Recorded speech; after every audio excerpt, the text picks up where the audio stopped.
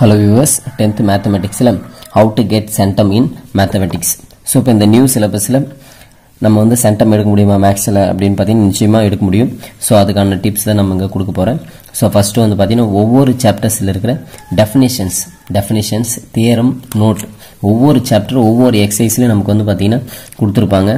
So அந்த definitions theorems note இத வந்து தனியா ஒரு நோட்ல எழுதிக்கணும். ஒவ்வொரு டெஃபினிஷன் எழுதி அந்த தியரம் நோட் வந்து எழுதிக்கணும். பட் அதே நேரத்துல அது புரியணும்.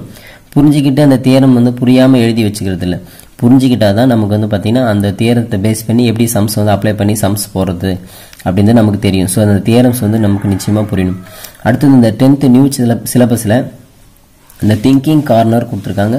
இந்த progress செக் கொடுத்திருக்காங்க. சோ progress செக் அப்படினா அந்த சாப்டர்ஸ் பேஸ் பண்ணி நமக்கு வந்து பாத்தீங்கன்னா 1 மார்க் மாதிரி கொடுத்திருப்பாங்க fill up மாதிரி. சோ அது வந்து பாத்தீங்கன்னா நீங்க எல்லாமே வந்து பாத்தீங்கன்னா புரிஞ்சிக்கிட்டு படிக்கணும். அடுத்து திங்கிங் கார்னர் கொடுத்திருப்பாங்க. சோ இந்த திங்கிங் கார்னர் பேஸ் பண்ணி தான் நம்ம கிரியேட்டட் क्वेश्चंसலாம் வந்து கேட்பாங்க. சோ அந்த திங்கிங் கார்னர் வந்து ஒவ்வொரு எக்ஸர்சைஸ்லயும் எப்படி கொடுத்திருக்காங்க அந்த எக்ஸர்சைஸ் முன்னாடி எப்படி கொடுத்திருக்காங்கன்றதை நீங்க பார்க்கணும். அடுத்து கான்செப்ட் எல்லாமே ஏதாவது ஒரு கான்செப்டை பேஸ் பண்ணி தான் உங்களுக்கு அந்த சம்ஸ் வந்து கேட்பாங்க. ஒரு எக்ஸர்சைஸ் இருக்குனா அது ஏதாவது ஒரு கான்செப்ட் இருக்கும். சோ அந்த கான்செப்டை பேஸ் பண்ணி தான் நமக்கு அந்த எக்ஸர்சைஸ் ஃபுல்லா இருக்கும். ஃபார் எக்ஸாம்பிள் இப்போ வந்து பாத்தீங்கன்னா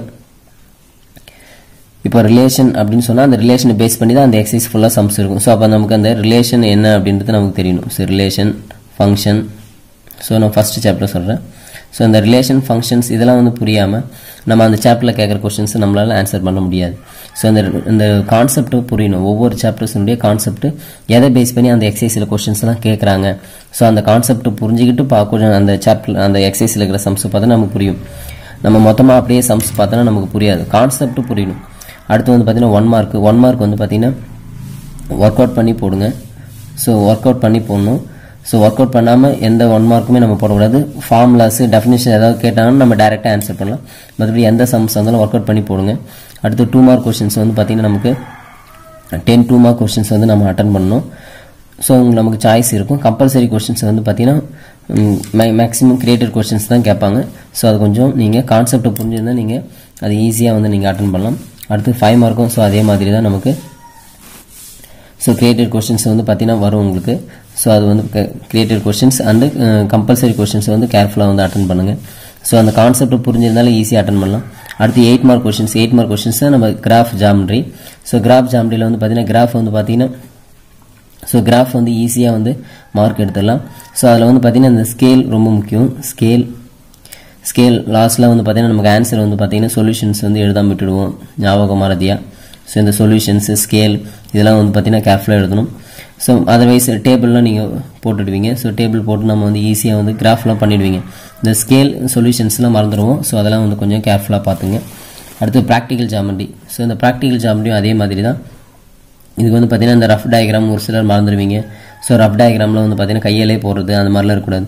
எல்லாமே ஸ்கேல் பென்சில் யூஸ் பண்ணி தான் போடணும். பட் ரஃப்ன்றது அக்யூரேட் வேல்யூஸ் எடுத்துக்காம சும்மா நம்மளே வந்து அப்ராக்ஸிமேட்டா எடுத்துக்கிட்டு போடுவோம். சோ அதனால வந்து பாத்தீங்கன்னா ரஃப் டயகிராம். அடுத்து வந்து ஃபேர் டயகிராம் வந்து பாத்தீங்கன்னா நல்லா நீட்டா இருக்கணும். டயகிராம் வந்து டபுள் கோடு ஷேடோஸ் இந்த மாதிரிலாம் வரக்கூடாது. நல்லா சிங்கிள் லைன்ல தின் லைன்ல வரணும்.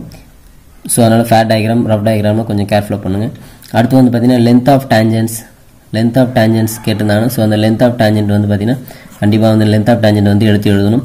இல்ல அப்படினா லெந்த் ஆஃப் தி அல்டிட்யூட் சம்ஸ் அல்டிட்யூட் கேக்குறாங்க அப்படினா சோ அது மெஷர்மென்ட் பண்ணி நம்ம எழுதணும். ஓகேங்களா? சோ இதெல்லாம் வந்து பாத்தீங்கன்னா நீங்க கேர்ஃபுல்லா வந்து பாத்தீங்கன்னா நீங்க பண்ணனும் பிராக்டிகல் ஜியோமெட்ரி பொறுத்தவரையிலும்.